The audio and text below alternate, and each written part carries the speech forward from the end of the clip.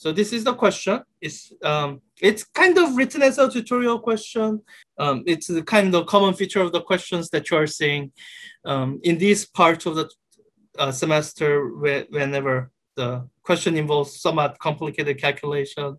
It's written as tutorial, and what I'm kind of hoping to point at are the types of calculation or estimates that you might do in an upper division class. That's really my purpose for including these questions. So for this session today, now let me work through this calculation, and let's see where we reach it. So it says average lifetime can be computed this way for radioactive decay following exponential curve. Okay, this is just an explanatory thing. Okay, the number of particles with the lifetime t is proportional to, to be more, I think what it's saying is, so when you have that exponential decay curve, so again, all this is not strictly necessary to answer the question, but that's the mathematical concept behind the calculations that you will be doing. If you imagine plotting the number of particles that you have in your sample, number of radioactive isotopes that you have, as a function of time, this number will be decaying over time, and the decay will follow the exponential decay curve. It asymptotically reaches 0, and this n as a function of time is equal to what they said there, your starting number and not e to the some lambda is related to the decay length, and it'll be related to the decay time, e to the minus lambda, and this minus t, this is the one that causes the decay. And what this portion is saying is that, so let's say you are interested in looking at, okay, let me just put a marker down t. This is the lifetime t that I'm interested in. And I'm looking at, okay, how many particles had this exact lifetime? And you have the number of particles at this moment in time. And that's not really telling you how many particles had this lifetime. So what you really have to look at is, okay, imagine that a portion of the plot blown up. You kind of have something that looks like this. You have something that actually looks kind of like a line. And this is showing the variation of the number of particles from t to t plus dt, some infinitesimal amount of time. And the number of particles changes here. This is my delta n. And so this change in number of particles, that is the number of particles that had this exact lifetime t.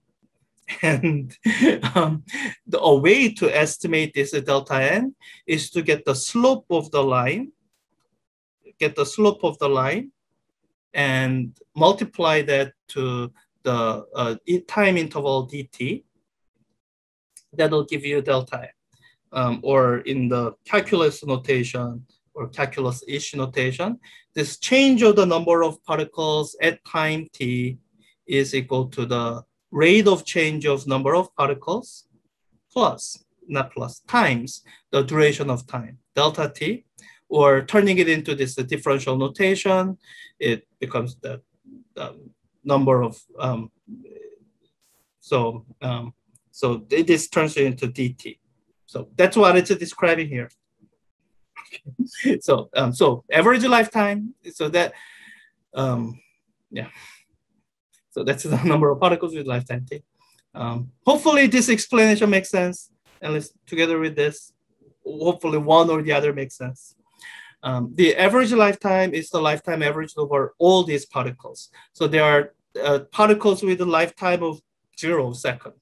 There are particles with a much longer lifetime than anything else. And says we can compute it as a weighted average, where the weight is the number of particles that decay at time t. So number of particles that decay at time t. So I said it's proportional to that. So number of particles that decay time t times t. So this is our weighted average procedure that we talked about when we covered the quantum mechanics. So we have the number or some kind of weight that's proportional to the number times the quantity that we are trying to measure. That's one sum. Now, if I just have that, it's not necessarily the weighted average. I have to normalize it. And the normalization is, this quantity here is what you're using to normalize what you're adding. So that's what I'm describing here. Where we need to divide by this because our weight in this weighted average is not normalized. So by dividing by this, we make sure that it's normalized. So that's the calculation you're doing. Again, for the purpose of answering the questions, you don't technically need to understand it, but since it's written as a tutorial to hopefully get at some of this, I thought I would explain it. And let me go through the calculation. So once you have a kind of what you are calculating, then the calculation itself is kind of straightforward. The hardest part was setting it up, and setup has been all done for you. So it says compute the integral in the numerator and express your answer in terms of lambda, and t dependence goes away since you're integrating over values of t. Yeah, that is right. So I guess I'll just do the integral. I'm trying to look at, this might be a good chance to do integration by part. I don't think I've ever done integration by part in this class. I mean, it's not the quickest way to do this, but since I've never done it, let me do that. It's been a long time since I've done integration by part. So I'm integrating capital T from 0 to infinity. Let me pull out all the constant coefficients. Lambda and not t times e to the minus lambda t dt. So integration by parts. Let me try to remember this. So the formula goes as, if you have an expression u times dv, then when you do integration by part, it becomes u, I can't write u. It becomes u times v minus integral of v du over the same limit. And the hope is that, so you are transferring the differential over to the other thing, and the hope here is that eventually something simplifies and you don't have this going kind of infinitely. So here, I think the setup is quite simple. I'm gonna set up my u to be equal to t and my dv to be equal to e minus lambda t dt. So I need to do this integral in order to get my v is equal to, trying to do this in my head. Is it minus 1 over lambda e to the minus lambda t? Imagine taking derivative of this, minus lambda comes down, and okay, yeah. So, okay, so I think I have enough to start writing stuff down. And as I'll say it then, this is the long way to do it. There's actually a much shorter way to do it. I will give you that after I'm done integration by part, just because I've never done integration by part in this class. I want to make sure that I can still do it. It's been a while. So I still have lambda times n naught. Nothing happens to those.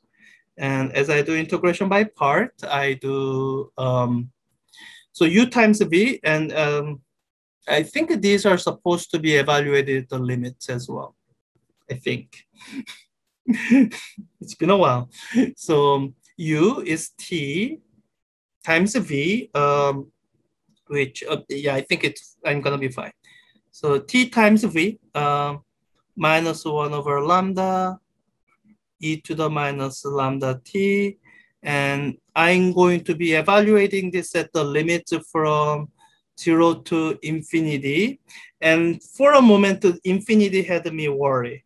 because t going to infinity, that makes me worry. But e to the minus lambda times something that approaches infinity, this is going to go to zero more quickly than t blows up. So actually at infinity, this whole thing will be zero. And oh, at the other limit, it's zero as well.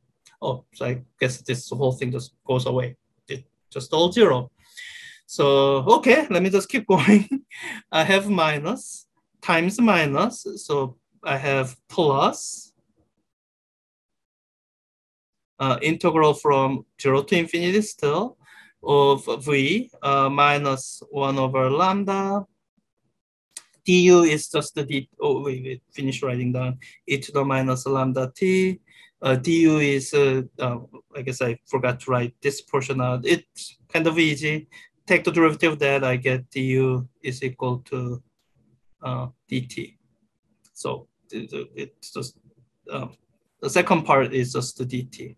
Oh, and this is an integral I know how to do. It's a it's exponential thing. So let me do that integral on the fly and write it down. It's lambda times n naught that vanished and close the parenthesis. So the let me pull out the factor of minus 1 over lambda.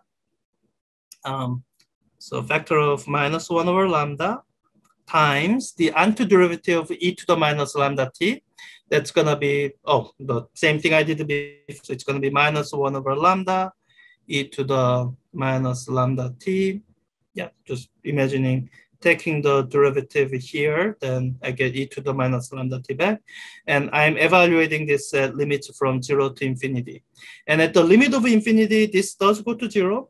But at the limit of 0, I don't have the pesky factor of t anymore. So this is actually gonna go to this is gonna become 0 or minus 0, minus minus, so plus plug in 0, so 1 over lambda. So this quantity, when I finish calculating it, should be 1 over lambda. So the whole product should be, so I have a lambda divided by lambda squared and minus n naught over lambda. Let me make sure everything looks right. So lambda has a unit of inverse time. And I think the units are working out right. I have unit of time total there. I don't know why I have an additional minus sign. What did I do wrong? Oh, I know what I did wrong. There's a joke. Good physicist is the one who makes even number of sign errors. I made an odd number of sign errors. So I think what I have here is not right, because it was a minus of the integral, and I turned that minus into plus, anticipating that I was plugging in a negative thing, and then I forgot about me doing that ahead of time and put in minus there where it should be in plus. So I had this minus sign that shouldn't have been there. So okay, so okay. Carrying through all the calculation, I have n naught over lambda. That's my answer for the numerator. Let's submit it and make sure that I got it right. Good. So far, so good. And I think when I'm looking at the denominator, it looks like this is a calculation I've done. Let me look at, yeah. So I did this integral here, and doing that without 1 over lambda, doing that integral gave me 1 over lambda from integrating e to the minus lambda t from 0 to infinity. So 1 over lambda from that cancels out that lambda. So I end up with just n naught. So it should be just n naught. Good. And finally, combining our answers in A and B, it's answer in A divided by answer in B. It's 1 over lambda. And in fact, the most common